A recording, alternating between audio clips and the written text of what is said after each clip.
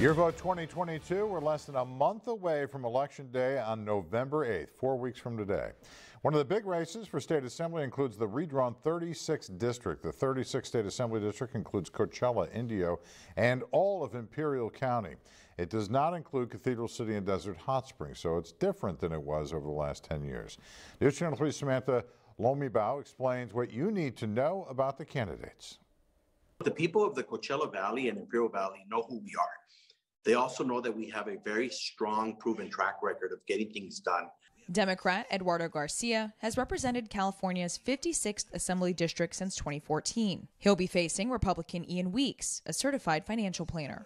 I can bring a different set of ideas that I don't think are being represented right now.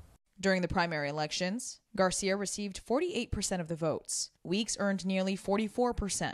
I spoke with each candidate about major issues California is facing, including how they would uplift the economy following a nationwide shutdown during the pandemic. Making sure that the partnerships with our local business development centers is critical to making sure that those dollars make their way to our district. I think that we need to advocate for policies that support job creators, and I think we need to avoid doing things like what we did during the whole COVID deal.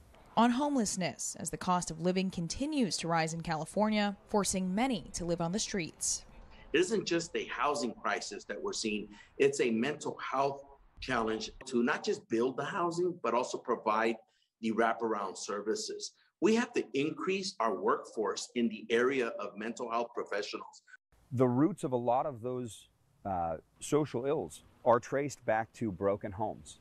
And I would submit to you that 60 years ago, when our society was at least a little more respectful toward God, we didn't have as many of those problems. And on abortion, following the reversal of Roe versus Wade. We don't have the authority as individuals to tell a person how and when they should be able to make decisions for their own health and well-being. This is a live human being inside of the woman. That ceases to be her body. Now, again, we can have discussions about exceptions, but that baby is its own being, and it deserves to be protected.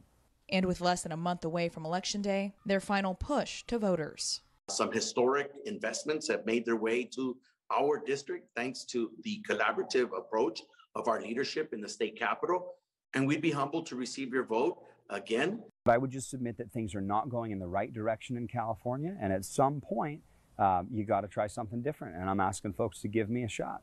In Thousand Palms, Samantha Lomibao, News Channel 3.